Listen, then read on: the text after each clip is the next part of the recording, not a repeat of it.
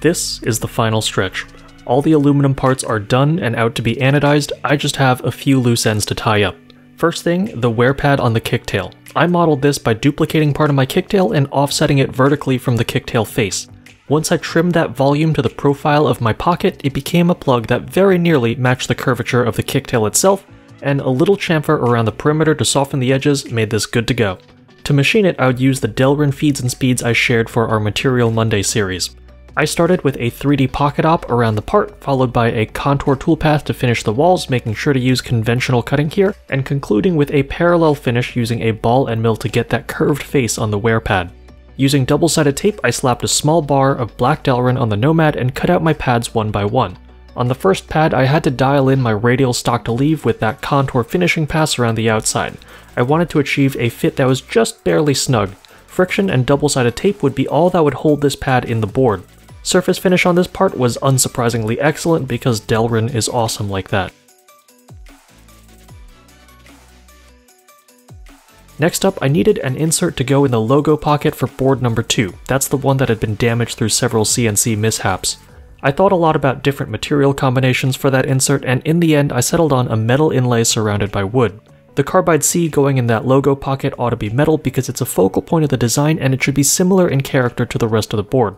And the surrounding material needs to be sufficiently different for contrast.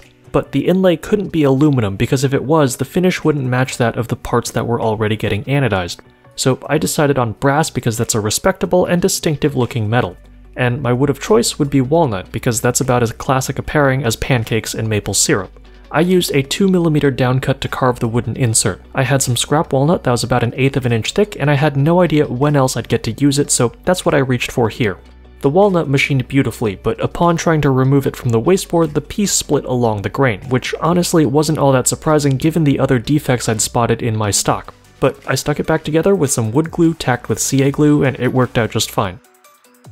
For the brass inlay, I pulled out a 2mm single flute and some 35 thou sheet stock I had lying around. This is 360 brass, which I know to machine really well. I aimed for a chip load of 1 thou per tooth with a depth of cut of 7 thou. I happen to have a roughing pass enabled just in case I cut into my double-sided tape.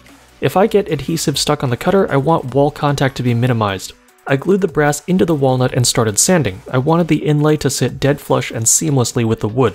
Unfortunately, my inlay was ever so slightly proud of the face of the walnut and not the other way around. Metal is a lot harder to sand away than wood. But with so much invested into my longboards emotionally, I wasn't about to wrap up this project like an HBO series. There would be no cutting corners on the home stretch. As I brought my brass flush with the surface of the walnut, I stepped up to 1000 grit, and then, to remove any contamination from the wood grain, I vacuumed the face of the insert.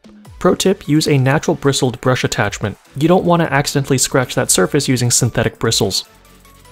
And finally, I coated the entire thing in spray lacquer, specifically lacquer for brass, which contains anti-tarnishing additives, but it'll work just fine on the walnut too. And that is the inlay piece done. Now for the grip tape. I had designed this board shamelessly patterning my logo on top of it with the idea of inlaying grip tape on the deck. The shallow pockets I'd machined in episode 2 would not only help me figure out where each grip tape piece should go, but it would also protect the corners of the grip tape pieces to prevent them from peeling up. After exporting the DXF of the top of the deck and bringing it into Inkscape, I rearranged the inlay pockets to use my grip tape as efficiently as possible. Then I sent the vectors to a laser cutter to cut out my grip tape. I put my grip tape in adhesive side up because I didn't know if the grit would scatter the laser beam. What matters most is that the substrate be cut cleanly. But, pro tip, if you cut your pattern this way, you need to remember to also flip your SVG. Otherwise, your cutout pieces will only fit the board upside down. Don't ask me how I know that. Now, if I were smart, when I rearranged my vectors, I would have added an identifying number or mark on the back of these. Without these, I have to compare my grip tape cutouts against the board to figure out where each one goes. But for only 3 longboards, that's not tedious enough for me to want to remake the vector file in Inkscape. And speaking of those longboards, through the magic of editing, they have returned to the shop in an extremely timely manner. For those of you who are curious about how the anodizing process went, here's a quick summary of what anodizing is and the experience of going through a vendor. Anodizing is the process of growing a layer of aluminum oxide on raw aluminum. Unlike rust on ferrous metals, oxidized aluminum forms a barrier that stops further damage to the underlying material. So, if you can form an unnaturally thick and consistent layer of aluminum oxide, that layer can serve a protective function. To do this, you'd first need to soak a part in sodium hydroxide to dissolve away any existing oxidation. Next, you take your cleaned parts and submerge them in sulfuric acid while attached to electrodes. As the current flows through the parts, it induces the growth of aluminum oxide. Once a solid layer has formed, which you can identify because the surface will no longer be conductive, clean off your parts with distilled water and seal the porosity of the oxide layer by boiling your part. Optionally, you can include a dip in a liquid dye that will get trapped in the structure of said oxide layer. Now, when this is done on a commercial scale, your anodizing vendor has to dunk a rack into a large tank of acid regardless of whether or not you're making 1 longboard or 10. So, unless you know a guy, electroplating shops typically charge a minimum fee. This can be anywhere from $100 to plus or minus $50. We paid $135 to have our longboard parts anodized and would have paid something pretty close for just 1 board. So keep that in mind. Anodizing scales really well if you're producing things in quantity, but the value proposition is a lot worse if you're only doing a few parts. Additionally, we opted to have one of the boards anodized a color other than clear, and because we wanted a quick turnaround, we went with a color that the shop was already set up to do. And that color happened to be black, and the result was stunning.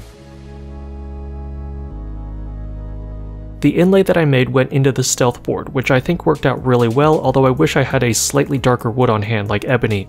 But all 3 of the boards really are pretty darn cool in my opinion, and each one tells the story of a different lesson learned.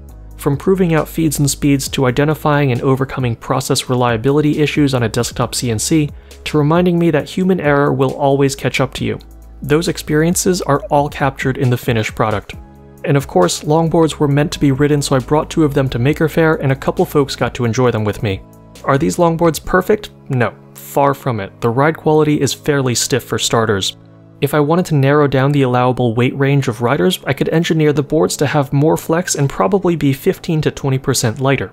They're also a little on the narrow side, which is cool visually. They have this awesome sleek profile. But that width doesn't give you enough leverage with your feet to control board tilt, so making sharp turns is tricky. This is something that stems from my complete inexperience with skateboards and longboards. Next time, I'll start with stock that's 10 inches wide instead of 8.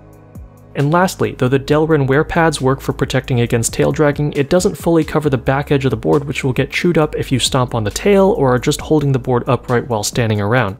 And that's part of why I love this project so much. The underlying functionality of a longboard is super simple, a plank that you stick wheels on. But there's so many ways to attack the problem and so many factors to consider. I had a lot of fun letting my brain run free with this project, and I hope you had fun following along. If you want to see more advanced projects on the Carbide 3D channel, let us know in the comments section below. Ventures like this are really time intensive, but if you guys enjoy them and learn something along the way, we'll keep making them. Thank you all very much for watching, good luck, and have fun on your own CNC projects.